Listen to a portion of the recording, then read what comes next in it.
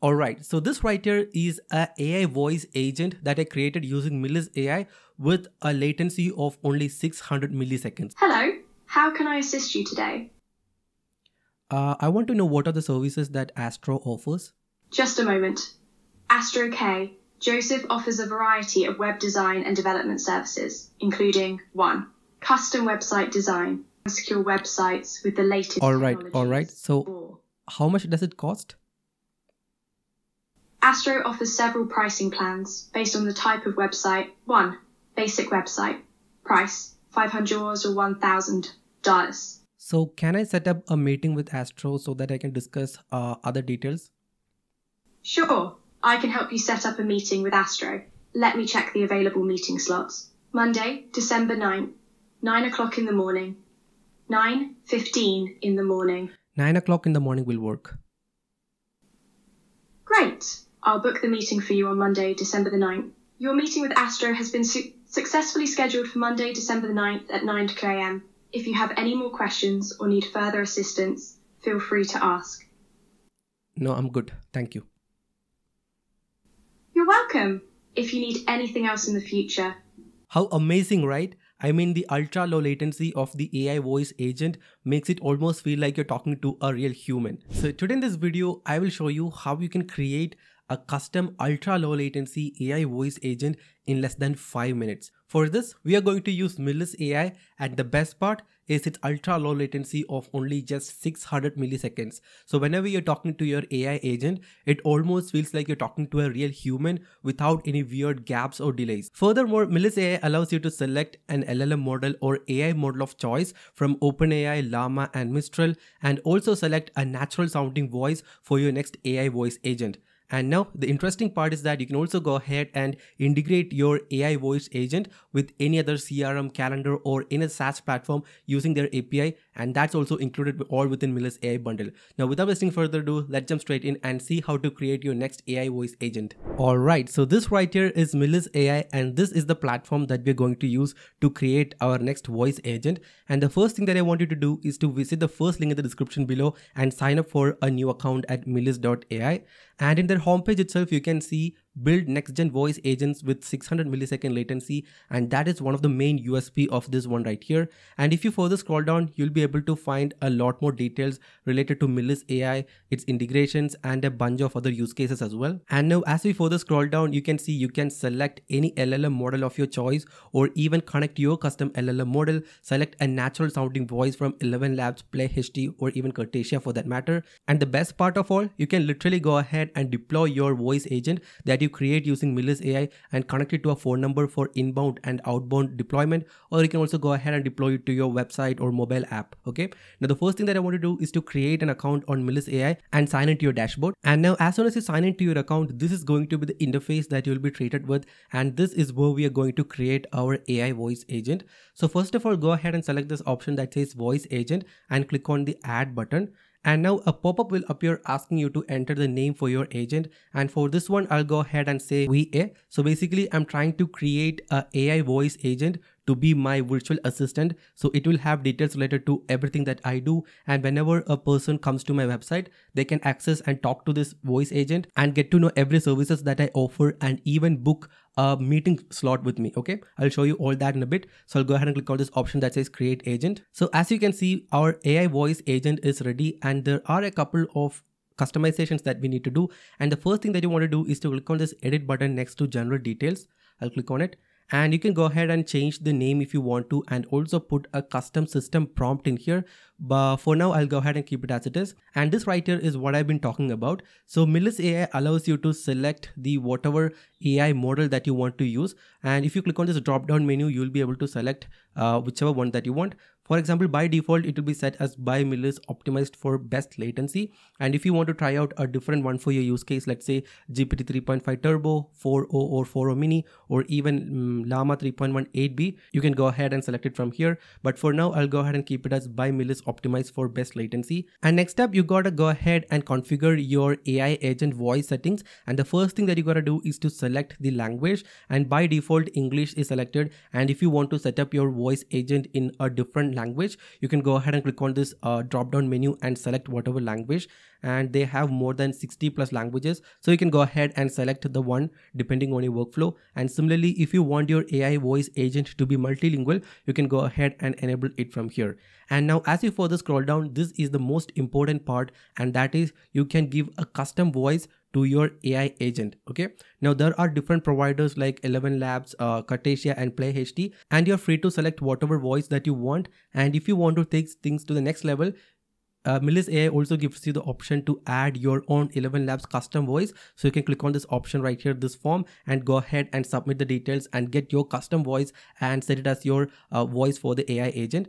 And if you click on this drop down menu, you will be able to find the providers from here. And for now, I'll go ahead and select as 11 Labs best. And if you want to select a different provider, for example, let's say OpenAI Real-Time, Cartesia, Play HD, or DeepGram, you can go ahead and select it from here. And now if I click on this drop down menu right here, I'll be able to select the specific voice that I want to use and also preview the same. So for example, the default one here is Rachel, and if I click on this play button, I'll be able to listen to a preview. Change in all things is sweet. So this is how Rachel sound. And if you want to try out a different one, for example, let's say Amelia from here, I can click on that one and press the play button. Hi, I'm Amelia, a super high quality English voice. I love to read. Seriously, I'm a total bookworm. So what are you waiting for? Get me reading. Alright, so Amelia looks good to me, so I'll go ahead and select it as Amelia. And if you want to, you can go ahead and further customize it. And for now, I'll go ahead and click on the save changes option. And now if you further scroll down, you'll be able to find a section called agent knowledge. And this is where you can upload documents to enrich your voice agent's knowledge base. So you'll be creating your AI voice agent for a specific use case or task, right? So in this context, I'm trying to create a virtual assistant. So the virtual assistant will have knowledge about everything I do. So let's say I'm a web designer. So I've created a PDF file containing all the details as to what I do, what are the plans and pricing, what are my rates, or how much do I charge for creating a website, and what is the availability and all other details. So all I'm going to do in this context is that I'll go ahead and upload that PDF document.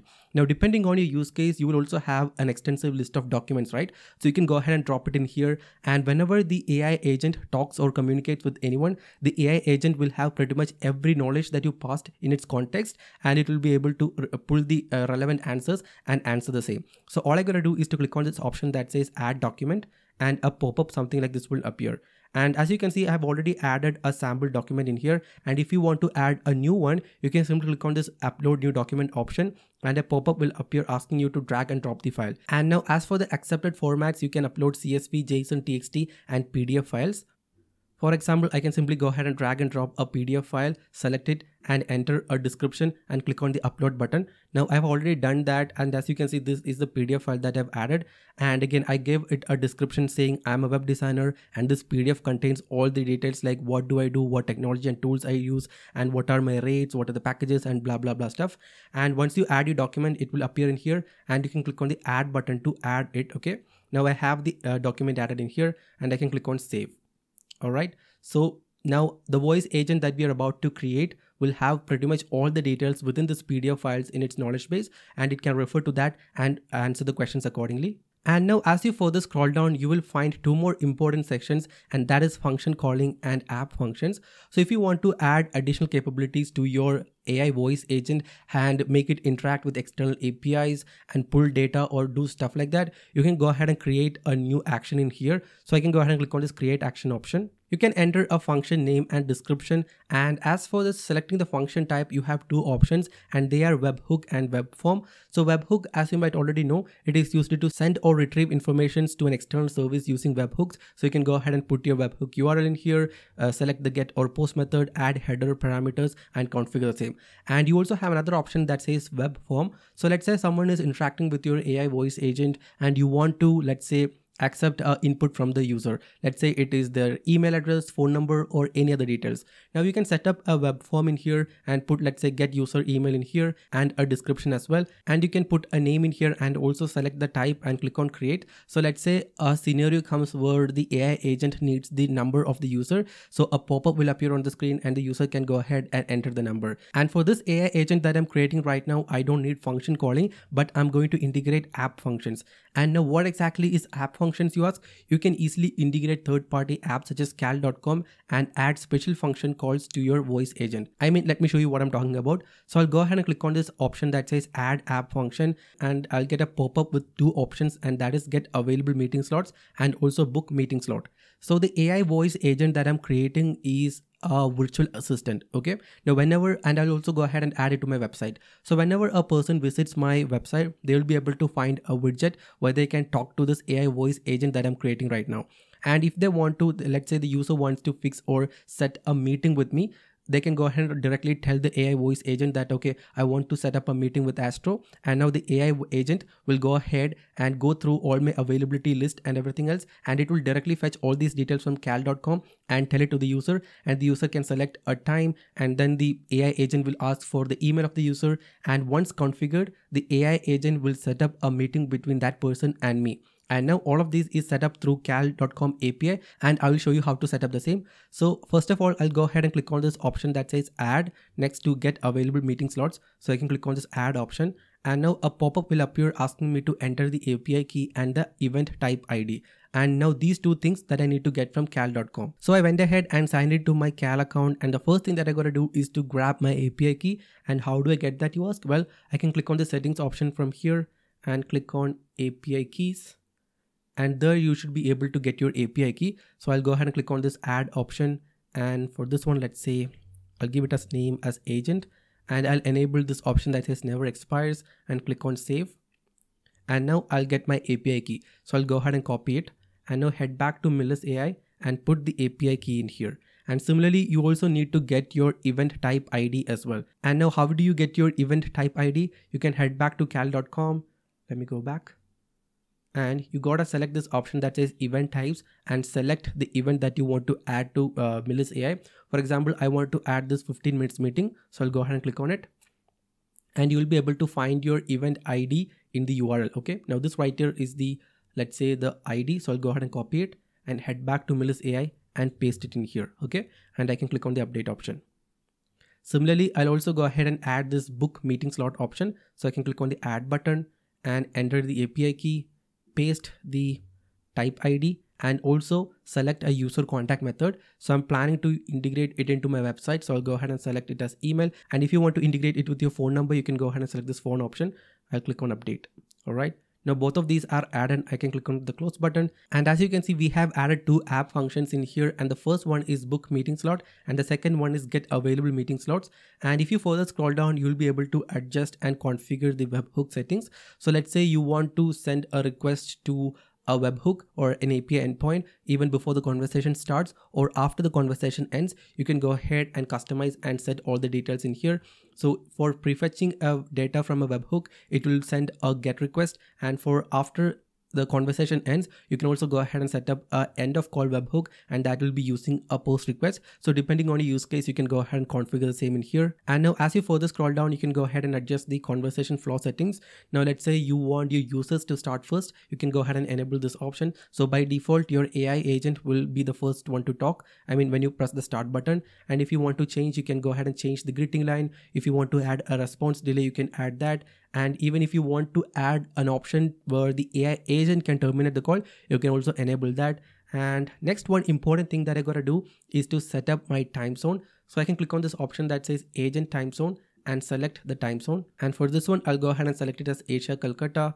And if you want to enable call recording, you can go ahead and enable it. And let's say, yeah, okay. Now that's pretty much all I wanted to change, and I can click on the save option. And believe it or not, my AI voice agent is pretty much all good to go and is ready. And now if you want to start using your AI agent, you can find a preview towards the right side. And if you click on the start button, you will be able to talk to your voice agent. So let me quickly show you how. So I'll go ahead and click on the start option. Hello, how can I assist you today? I want to know what are the services that Astro offers. Just a moment. Astro K, Joseph offers a variety of web design and development services, including 1. Custom website design, creating unique, brand-aligned designs. 2. Responsive design, ensuring websites look great on all devices. 3. Web development, building scalable and secure websites with the latest technologies. All right. So how much does it cost? Astro offers several pricing plans based on the type of website. 1. Basic website. Price $500 or $1,000. Includes up to 5 pages, responsive design, basic SEO, free domain and hosting setup. Delivery time 7 days. 2. Advanced website. Price $1,000, $3,000. Includes up to 10 pages. All right. Dynamic function. Okay. So If you have any more questions or need further assistance, feel free to ask. So can I set up a meeting with Astro so that I can discuss other details? Sure, I can help you set up a meeting with Astro. Let me check the available meeting slots. Astro has several available meeting slots next week. Here are some options. Monday, December 9th, 9 o'clock in the morning. 9:15 in the morning. 9 o'clock in the morning will work. Great. I'll book the meeting for you on Monday, December the 9th at 9 o'clock a.m. Could you please provide your name and email address for the booking? My name is Jack and my email is jack@gmail.com. Great. Finalizing the meeting setup now. Your meeting with Astro has been successfully scheduled for Monday, December the 9th at 9 a.m. If you have any more questions or need further assistance, feel free to ask. No, I'm good. Thank you. You're welcome. If you need anything else in the future. See, this is how simple it is to interact with the AI voice agent. So I literally went ahead and asked what are the services that Astro offers, and it referred to the document that I uploaded in the agent knowledge section. So it went through the document, found all the relevant details and told the same. Okay. And now similarly, I wanted to book a meeting with Astro or the person behind whatever agent that you are. And let's say I want to book a meeting. So I went ahead and asked it, I want to book a meeting with the person, and it went ahead and searched through my cal.com availability slots, listed all the availability and asked me which is the perfect time. So I went ahead and told okay 9 a.m. and it took my name and email and scheduled a meeting for me as well. And as you can see, when I went to my Gmail, you can see the meeting between me and Jack, the one that I scheduled right now, and you can find all the details in here as well.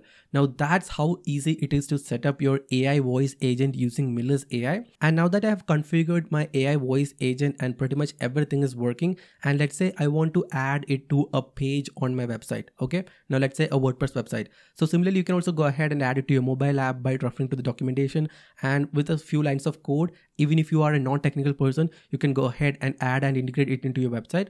For example, let's say I want to embed this AI voice agent onto my WordPress blog. So I'll quickly show you how you can do that. And for that, you can click on this option that says actions and click on embed to public site option. And now it will give you a embed code. All right. So all I got to do is to copy this one from here. So I'll copy the entire code. So I'm on my WordPress dashboard and I went ahead and created a new page with the title Learn More. And all I got to do is to put the HTML code block and paste whatever code that I copied from Millis AI. That is this code right here. So I'll go ahead and put it in here, click on the save option. And if I open this page in a new tab, I should be able to find my AI voice agent here. Now this is just a basic example, so depending on your use case, you can go ahead and add it as a floating widget or wherever you want to, even in your mobile app for that matter. And to start using it, just go ahead and click on the start option, and that's it. Alright, so that's how simple it is to create a AI voice agent using your custom knowledge and integrate app functions and function calling and various other features.